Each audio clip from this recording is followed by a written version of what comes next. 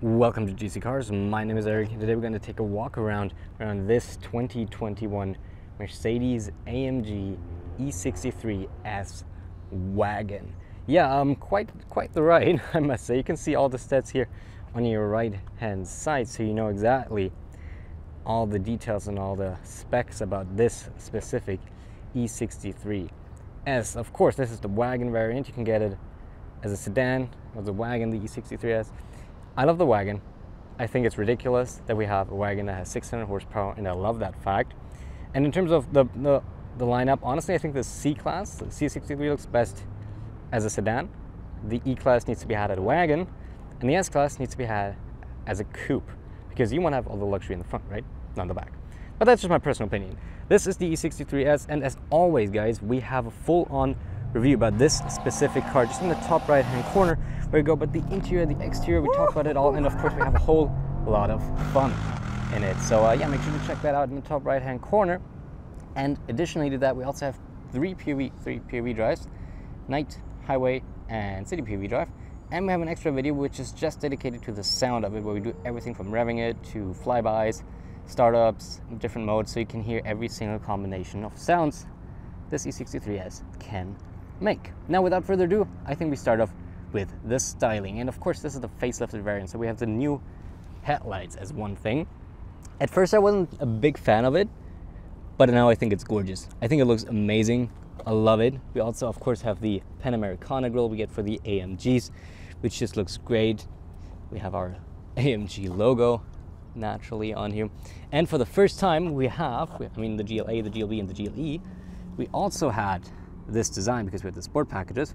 For the first time, we actually have it functional and not blocked off. So you see the huge cooling inlets in here. And of course, I just love how it's still exposed. It just looks really sporty, really aggressive. And the hood up here with the creases, if you walk by it like this, I think it just looks like water. You know, it's just like you standing close to the beach and it's just waves rolling in. And it just looks really nice, I think, really nice. But the next thing I like, this front is my favorite part of this whole car, and the wagon part, obviously. But look at how white this is. Look at how white. I mean, it's kind of hard to see, I'll be honest, with the wheels turned like this. Here would have been normally, and then it's just like white. Super nice, super wide. We got a V8 Biturbo badge. 4MATIC Plus, of course, on the side, and these are Pirelli P0s, which you can see pick up pretty much everything. Very sporty tires, very grippy, I can tell you that. And the cool thing is about this alignment here, we have Pirelli right on AMG. Looks great. Of course, these wheels, 20-inch matte black wheels, these are optional, and we don't have the carbon ceramic brakes, but as long as you don't really track it, honestly, shouldn't really need them. We got our AMG brakes, and we got our drilled and slotted brake calipers, which just brake discs, I mean, of course, sorry. Brake discs. Just looks great. Looks great. And of course, as you can see, we have the roof open a little bit just so it's not too hot once we get inside. It's a wagon, so it's just yes, much approved. Towards the rear, which is, I think, the only area that actually gotten a little worse in the facelift, because I liked the old style taillights. They were just really cool. It's super hard to describe them. But these ones, I mean, these are fine. They're fine, just a little more bland, I think. The old one, I'll show you a picture of those, just so you know what the old ones were like. They just looked amazing, while these ones are, okay. But we still, of course, got our E63S badge and our AMG badge, which just look great. And as this one has the night package, we have blacked out exhaust tips. Right here, the diffuser is surprisingly not that aggressive, honestly, on this E63S. Would expect it to be a bit more aggressive, but I'm totally fine with it. And our tips actually say AMG as well on both sides. It's just very hard to see here. And they're kind of fake. As you can see, those are the actual dual pipes back there. But they still look good, so I'll give it a pass. I'll give it a pass. Now, we've taken a look at the outside. Let's take a look at the inside. Now, we can just once more maybe see how wide it is. But let's go inside. It just looks so good. It just looks so good. I love it. Gorgeous car. Gorgeous car. But let's go inside. So we have the black on black, but we do have the yellow contrast stitching, which just looks great. And I love, look at these accents. We have different materials. So we have regular leather, we have perforated leather, then there's like the suede leather, and then we have the contrast stitching. Well, this is the piping, this is the stitching. It's just so nice. And of course we got our Falterbach, or in German, Falterbach. Up here, the logo for AMG and stuff. Ah, it looks good, looks good. Let's go inside. And we also have soft closed doors. There we go. Let me actually slide back a little so you can see, of course, memory seats. We have the premium package, so these are cooled and ventilated, and we can do that at the same time as I turn it on, which sounds redundant, but actually that fulfills the purpose. It's getting pretty hot in here, so let me first off turn on the ignition so I can roll down the windows. Thank you. Okay. Back to the home menu here, and now let's start it up. There's two ways to start it. You can just start regularly, or you can go for the emotion start. All you have to do for that, this is a little awkward with one hand, but you have to hold one of the paddles while pressing, of course, the brake, just like every other car. And while pressing one of the paddles, you have to press the start stop button, which I'm just trying to get you an angle here, but it's just surprisingly hard. Let me just, yeah, there we go. It's the engine start stop button. I don't know if it can focus on this distance. So we have to press these at the same time. Like I said, a little awkward with one hand, but we can get it. So this is the emotion start. Once, oh my God, this is hard, sorry. There we go. And yeah, so this starts it with a bit more higher revs, and it switches the exhaust. Instantly after, it switches it off though. And we can turn this back on. Let me just quickly turn down the AC. And like I said, we can both heat and cool at the same time. This is just blinking for you. For me, it's not blinking. It's because it's LED lights. Which actually, like I said, fulfills the purpose. But let's just put this onto 1 because we don't want to have too much sound here. Okay, airflow 1 should be fine. Now, let's take a brief listen. We got houses here in the distance, so we cannot be too loud, but let's just do a little bit. That's with the exhaust closed, so let's turn it into fun mode.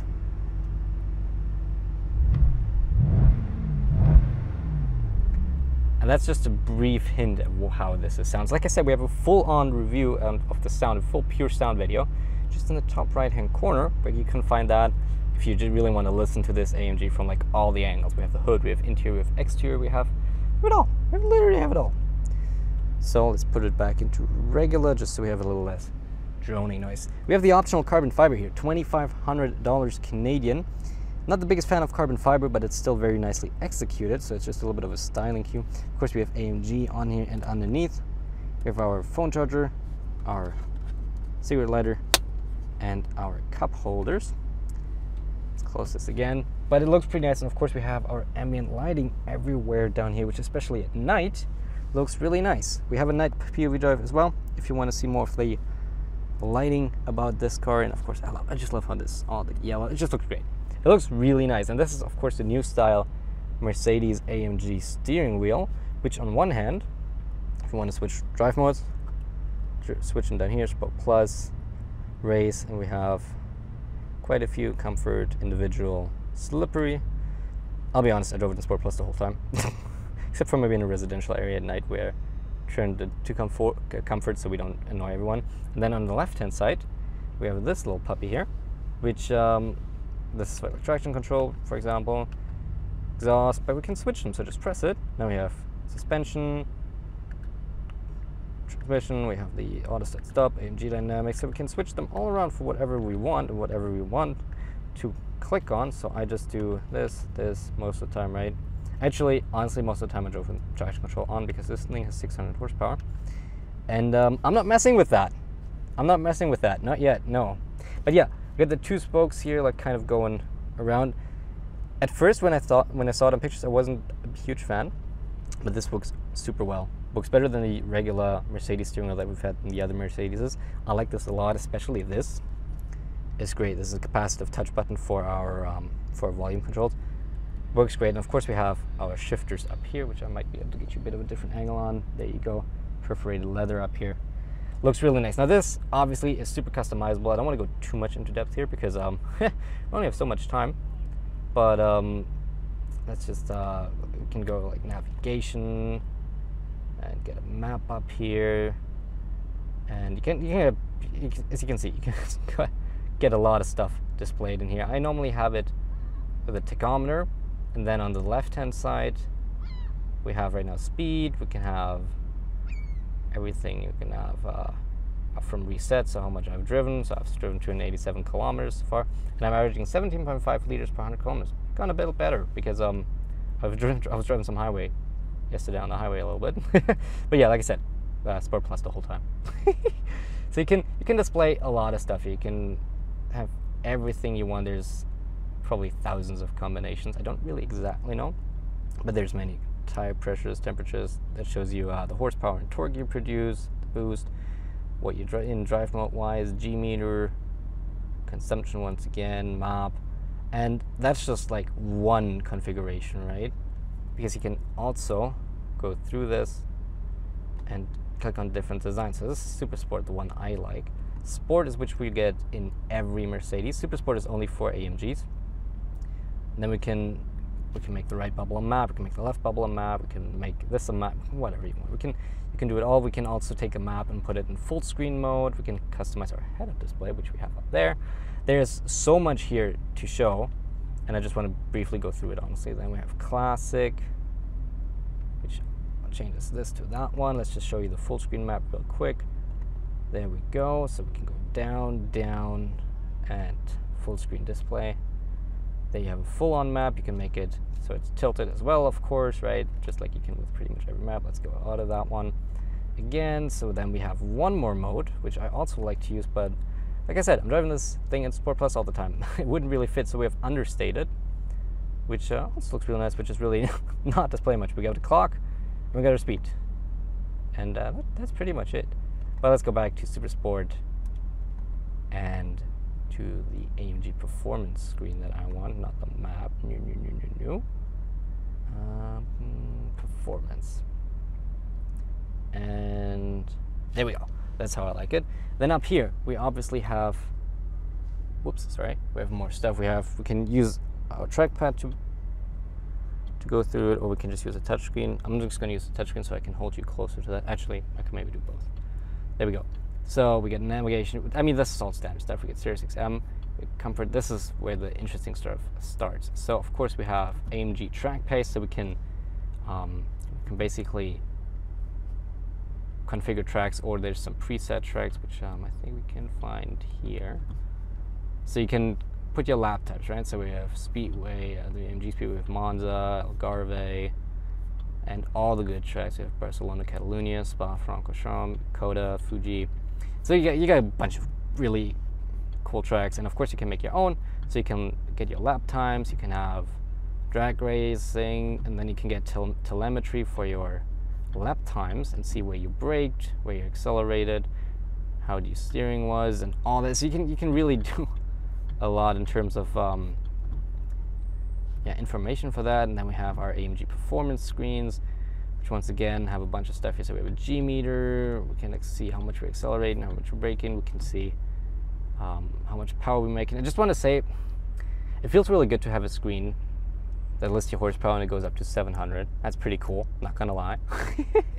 It's just it's a little extra, but I mean, like, this makes 603 horsepower officially. It's probably a little underrated.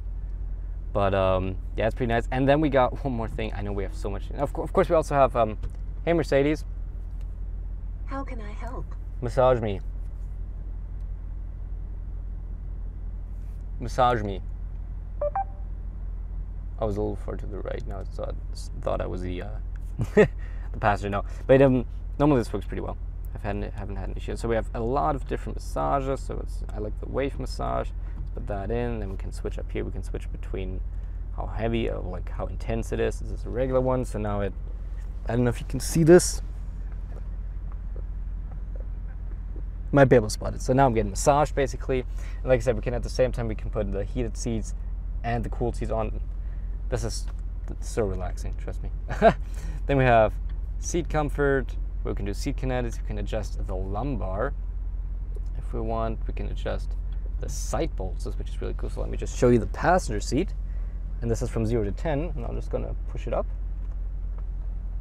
And 10, and 0. So this really starts hugging you. Like, it hugs you real tight. Like, even for me, 5'7", pretty lean built, I can't go over 7, I'll be honest. So everybody fits in this. And we have dynamic seat. We have so many features. Heat seating, balance, we can change. Like, there's so much stuff you can do. So much stuff. You can really adjust, of course, ambient light. We have energizing programs, we have energizing comfort, energizing coach. You can do little workouts with the seat massager. So basically, you have to press yourself against the seat, and then it pushes against your muscles, so you kind of get a workout in. I'll be honest, there's too much to show here. I showed you the most important things, but there's too much to show. These here set our intensity for the individual vents, so we can close them and open them. Here's all our climate control buttons. Here we can select radio, navigation, and so on, because that's here, because normally it's around the trackpad, but the trackpad is reserved for our manual and like all these, like manual shifting, suspension, traction control, auto stop, parking, finding parking, and then we have the exhaust button, of course. So this is all reserved for this, right? We have a center console, which is currently, as always, taken up by my stuff here.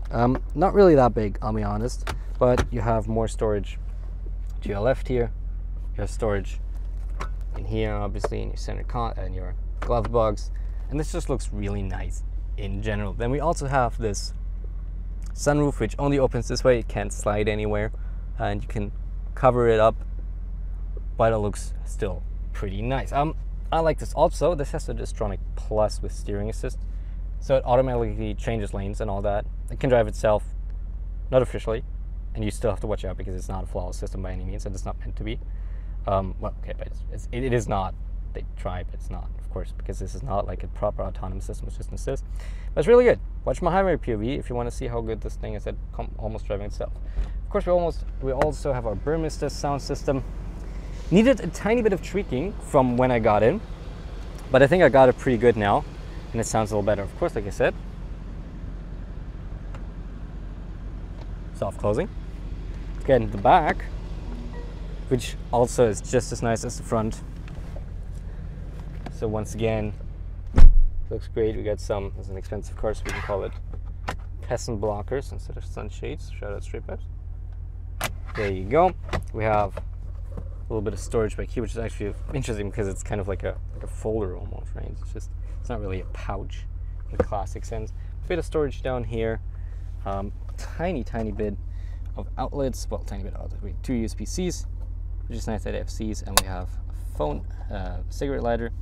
For our own dual zone climate control, we can change stuff right here. Our seats themselves super comfortable, also heated, and of course we have more stuff back here. We have our cup holders, which open like this, which adjust automatically to whatever bottle you might have in here. There we go. So let's put that back. That's the back row, but you see behind myself I have plenty of space. Actually, this is not behind myself. I've put this a long way back, so there's plenty of space here in the back. And now we only have 2 more things to look at, which is the trunk. Oh, I forgot about the soft close. No, just pop it up here. We can also kick to close and open, which is really cool. This thing here, this cover, slides in and out automatically. You don't even have to do it. Plenty of space. This is a wagon. You got so much space in here. We got grocery bag hangers. We got a cigarette lighter. We can put down the seats from here. There we go. If you want. And then we can put them back up from back here. Should be fairly easy. Seatbelt out. And there you go. Of course, we got ISOFIX. Mountings everywhere if you want to get a child seat in here. Just don't accelerate too much if you have a child in the back, okay? But yeah, no, this is, of course, as a wagon, you like, this is so practical. Unlimited practicality, essentially. That's kind of the thing about the E63S wagon, right? And why we like it so much. Because this all-in-one car. And down here, we've got our hood, which actually nicely opens by just pushing up. That's it. No left, right, nothing. I gotta speak up a little here because this engine is pretty loud. First of all, we got an air inlet right here. And then you can see the turbos. It's a hot V, right? So these are the cylinder banks for V8. And the turbos are in the middle, a hot V setup. And then with this one was built by Channer Yieldies. So thanks Channer for building this engine for us. It's a wonderful engine. And as you can see, it really fills out the engine bay. But I just about cramped this V8 in here. A little more space up here. Tiny bit. But no, it's just, it's a beautiful thing. Love it. And yeah, let's close this down again. Of course, we have some insulation down here, up here actually.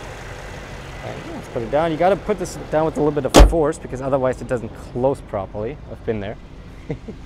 But yeah, no, it's a really nice car. Let me just, there you go. Put this up. But that is the Mercedes-AMG E63S. Bit of a long walk around because there's a lot of stuff to talk about and to show.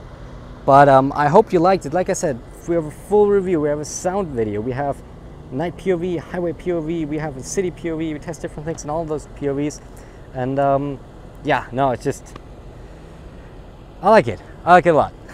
Anyhow, guys, if you like the video, make sure to subscribe and hit the bell so you don't miss any more videos. We upload every single week with a new review coming out every Friday at 11 a.m. Eastern Standard Time. We got a fixed schedule for videos coming, so you always know when to expect something. And yeah, thank you so much for watching. Hope you liked it, and I hope I'll see you in the next one. Thank you, and goodbye.